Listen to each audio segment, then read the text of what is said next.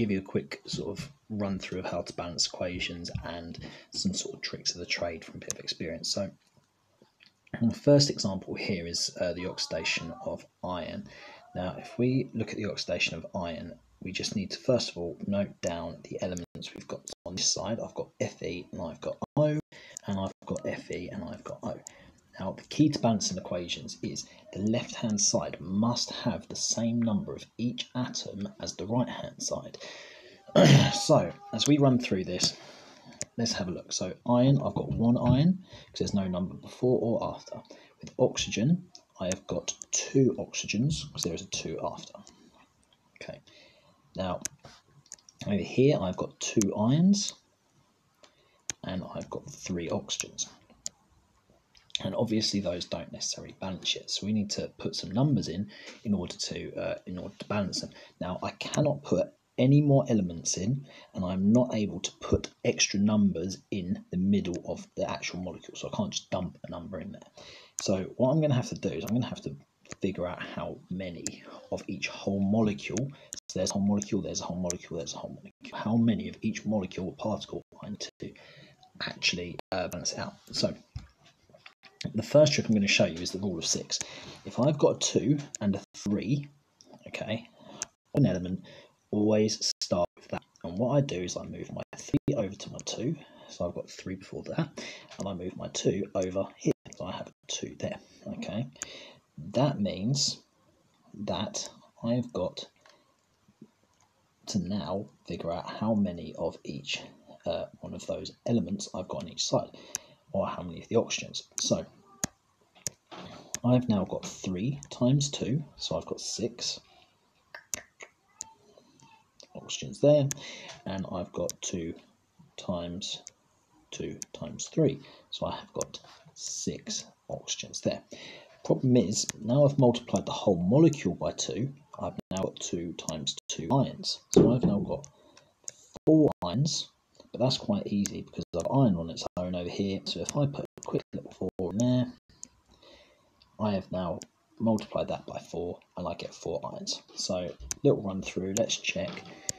Left side I've got 4 irons, right side I've got 4 irons. Left side I've got 6 oxygens, right side I've got 6 oxygens. It's balanced 4, 3, 2. Okay, the second example is to do with elements that are in more than one compound. So you will see here the oxygen and oxygen over here are both in a compound each. That's going to cause problems because if I try and multiply anything on the right hand side to balance out the left hand side, it's going to have a knock-on effect. So what I do is I leave that until the end. Let's do what we did last time and let's jot down our elements. So I've got carbon, I've got hydrogen, I've got oxygen. Carbon, hydrogen, oxygen. Let's add them up. So I've got 3 carbons, I've got 8 hydrogens, and I've got 2 oxygens.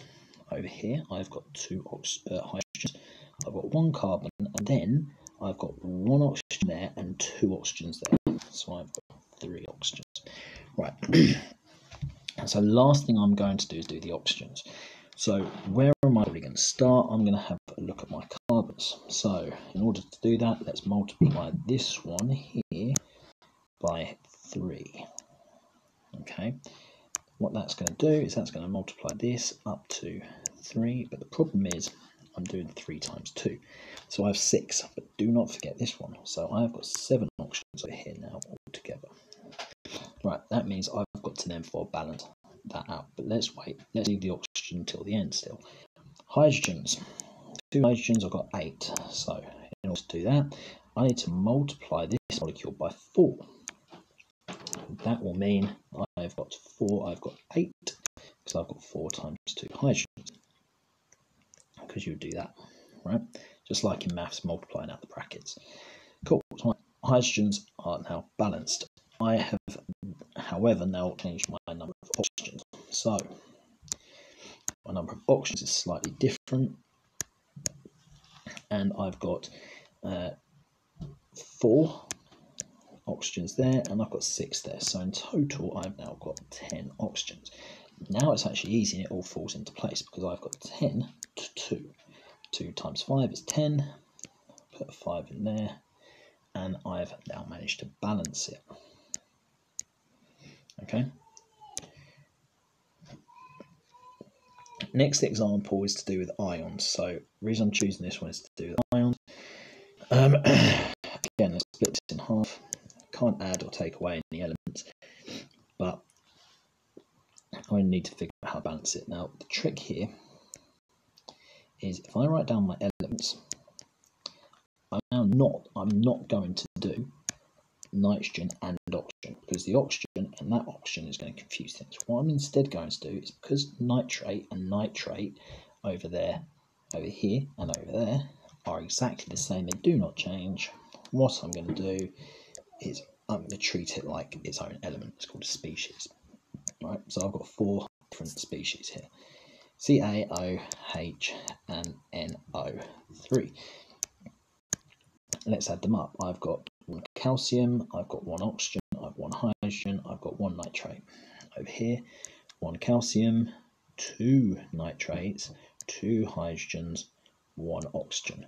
Much easier now to balance, because all I have to do is notice my hydrogens and my nitrates are 2 over here and 1 over here, and they're over here. So if I multiply this by 2, like that, well, now that's going to turn that to 2.